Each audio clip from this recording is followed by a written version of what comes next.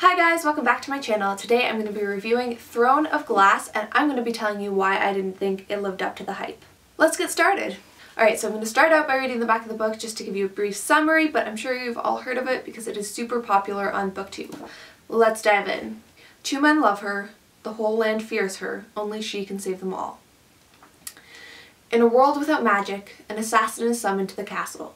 She comes not to kill the vicious king who rules from his throne of glass, but to win her freedom. If she defeats 23 killers, thieves, and warriors in a competition, she will be released from the prison to serve as the king's champion. Her name is Celaena Sardothien. The crown prince will provoke her, the captain of the guard will protect her, and a princess from a faraway land will befriend her. But something evil dwells in the castle, and it's there to kill. When her competitors start dying one by one, Celaena's fight for freedom becomes a fight for survival, and a desperate quest to root out the evil before it destroys her world. So, this sounds from the back like it's going to be some epic kind of adventure, maybe fantasy. It sounds very intense, like it has a lot of action and violence. She's an assassin, she's the best assassin in the land, and it makes all these promises about this kind of action-adventure story.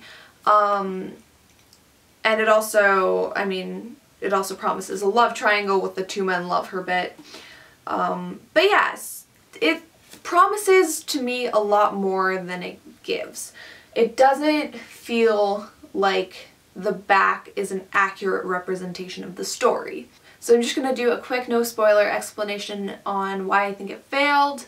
And then I'm going to dive into a more complex, deeper examination of why I didn't like the story. So to me, besides the back of the book promising stuff that it didn't really uphold, the story felt expected all the way throughout. I feel like a lot of people that I've seen do reviews of the book have said that it was very unexpected, like the characters or the story, and I just didn't feel that when I was reading it. And I will explain why later, but that'll be in the spoiler part, so we'll get more into that later. The second part that I didn't really like about the story was the love triangle. There are very few love triangles that I enjoy, and I just felt the one in this book was very mediocre. The guys were kind of the classic, one is friend zone, one is, you know, the charming, devilish type that you see in pretty much every love triangle. You see that in Gale and Peeta. Peeta's the charismatic, charming one, and Gale is the kind of friend. And you kind of get that impression even though they don't start out as friends. They just have that kind of feel to it, that kind of friendly feel. And then the other one, who I'm not going to spoil, so I'm not going to say names yet, but the other one feels very charming and charismatic, and they have this kind of banter between them. And for me, it just feels like a very expected love triangle because I've seen it before. So even though I like one of the guys, it doesn't really do anything for me. The last reason in the non-spoiler section that I didn't like this book as much as everyone else seemed to was Celaena herself. Everyone loved Celaena, and for me she just was so overhyped and then underwhelming. She didn't embody all the change in the strong female character trope that everyone seemed to think that she did. To me, she was just kind of lame, and I'll go in more into that in the spoiler section, but I really didn't like Celaena all that much. She just felt a little So that concludes the spoiler-free section. If you haven't read this book and want to keep the surprises as surprises, then probably stop now. But if you don't mind spoilers, or if you have read the book already, then here's why I didn't like the book. Okay, so I'm going to start out with plot. The first bit that I didn't like about the plot was that all of the action seemed to happen off screen. Or not all of it, but at least most of it. What I mean by this is that in the training sessions and the competition, she describes a lot of things in a sort of summary of what happens. So she'll do these skips in time of like days or even weeks, and she'll be like, oh yeah, this happened, there was this part of the competition, there was this fight, well, blah blah blah, these people died, like, it's just this massive jump and you don't really see the action, which was a problem for me because the back of the book promised a lot of action and adventure and competition and intensity, and I feel like most of the story and most of that part of the story was just skipped over and just said in summary, and for me that just didn't really work because that's a lot of what makes a story like this so interesting, is being in the action. So that was the first thing that I didn't like about the plot. So the second thing that I didn't like was, again, about the promise that the synopsis of this book made.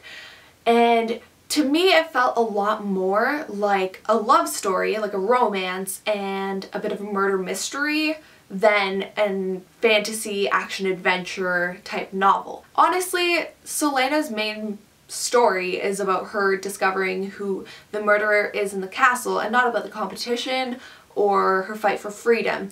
So it's more about a story of survival by finding the murderer who's, you know, killing all these people in the castle, and it's also a lot about her romance with the two guys. And I have no problem with this, except for the fact that everyone who reviewed it seemed to promise this, you know, crazy action, violent story, and it just didn't deliver. So my expectations going in were just not met. And then adding on to that, another thing that I didn't like, which I touched on before, was that the love triangle to me just didn't feel that special. So the problem is she made this action adventure story into more of a romance, but then didn't deliver for me on the romance. So the two guys, Dorian and Chaol, were the other parts of the love triangle, and I just felt that Dorian was the very expected charismatic, charming prince who, you know, has a bit of a bad side, and they have this banter and this like kind of sarcastic, like, you know, because you've seen it before like I have. But Chaol, on the other hand, who I liked more than Dorian, was very much the kind of friend type guy. He was very, you know, dependable and responsible, and you see that all the time, and it just felt that the two guys were very trope-like. You just find this a lot in love triangles, and I didn't find it that unique or original, which is why I think I was so disappointed, because it ended up being more of a romance story and I wasn't that into the romance. So the biggest problem that I had with the plot in this story was the ending.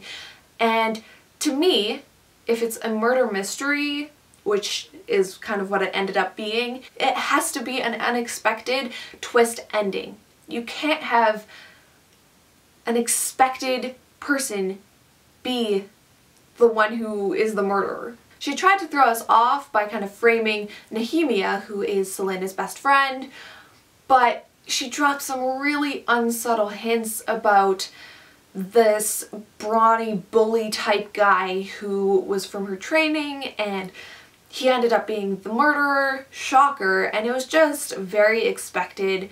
It was exactly who I thought it would be, especially because she dropped such obvious hints with Nehemia. I was like, it can't be Nehemia. And I really hoped it wasn't, because she's my favorite character in this novel.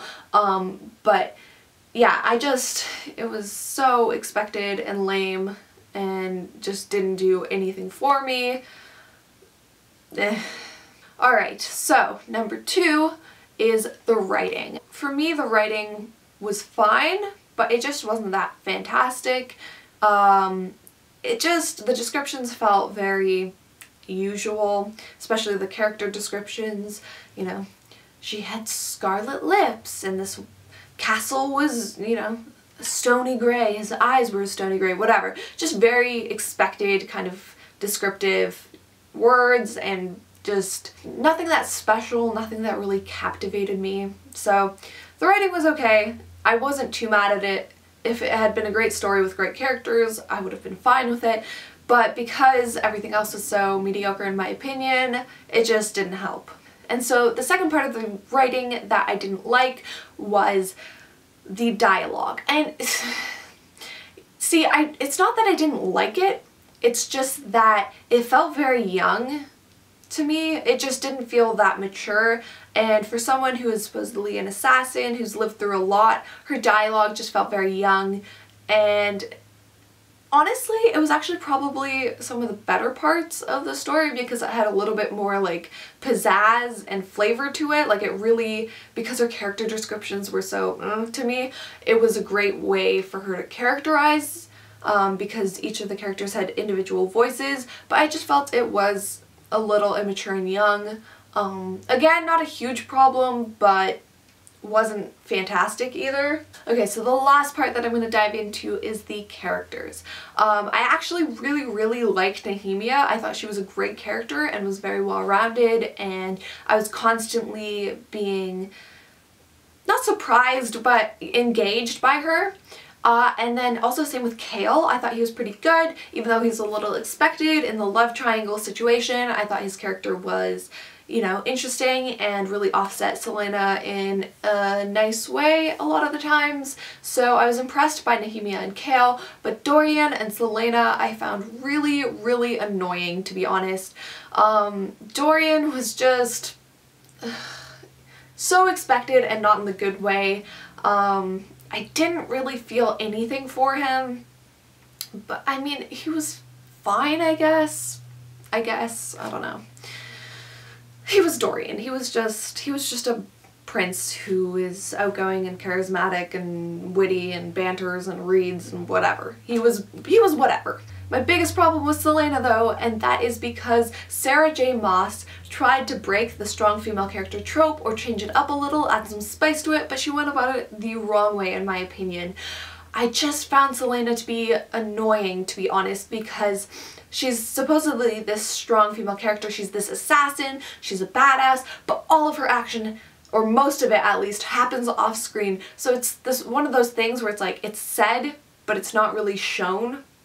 It's like, oh yeah, she's like this super badass assassin, but you don't get to see it, but I swear she is. Trust me, she's really cool.